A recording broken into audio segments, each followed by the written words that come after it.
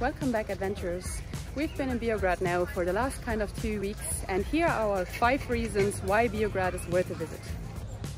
Number 1 on the list of 5 reasons that we have to visit Biograd na Moru is simply the location and the setting of the town itself. It's located here facing the Adriatic Sea, which is, you can't get more of a pristine location to be at when you are visiting somewhere along the Dalmatian coast. You have a wide selection of restaurants and local cafes as well. Plus, you have the amazing Kornati Marina and a bunch of other marinas dotted along the coastline as well for you to access. You can get an espresso at one of these local cafes for as little as 80 cents. So that's number 1. Reason number 2 for us is that it is the less touristy version of Split and Dubrovnik. So if you do come around the beginning of June, you will find hardly any tourists around here, and the accommodation is a lot cheaper. Just to give you an idea, for 3 weeks here we paid a total of €258, which works out to about 12 or 13 euro per night for 2 people. Reason number 3 on our list of 5 reasons to visit Biograd is that it is the perfect base to explore other areas around Biograd.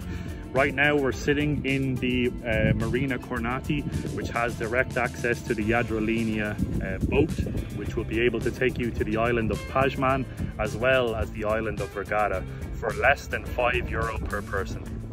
As well as this, you have daily buses that are leaving from the local bus station just in the center of Biograd, literally a 2-minute walk from wherever you decide to stay here in Biograd na Moru.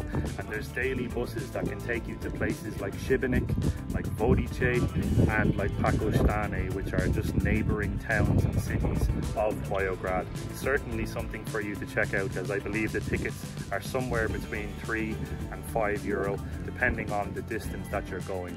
But that's number 3 for us. Reason number 4 is the rich history of this place.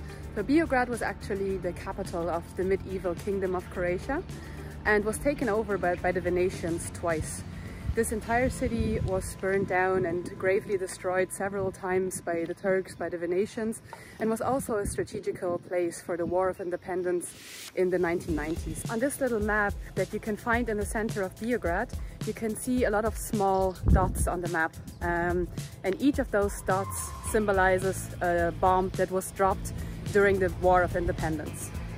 Last but not least, we have reason number 5 why you need to check out and visit Biograd na Moru, and that is the sunsets. I have never in my life experienced such beautiful sunsets until I came to this place here on the Adriatic Sea. You have such a perfect backdrop of those islands that are just off the coast of here, and you can just sit literally with your feet in the Adriatic Sea and watch the sun as it goes down. Do let us know in the comments down below if you have anywhere in the world that you've experienced a beautiful sunset. We do want to learn more, and we do want to find more of those perfect spots to take in the sunset.